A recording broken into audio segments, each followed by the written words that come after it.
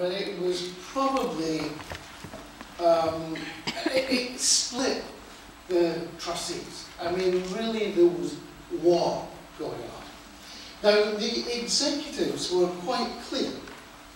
The question was, would the amateurs, the trustees, have enough confidence?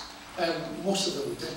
Even after the decision, some were unsure, and so were fairly sure it would fail.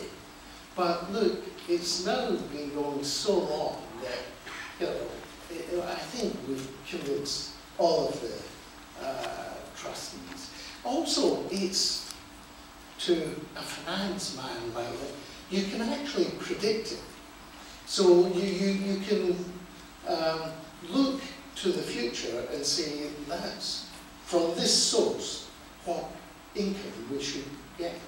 And then in 3 months or 6 months or a year, sure enough, you've got that, or perhaps a little bit more. So that builds the confidence, but we didn't have any confidence at the time. Luckily, they decided the right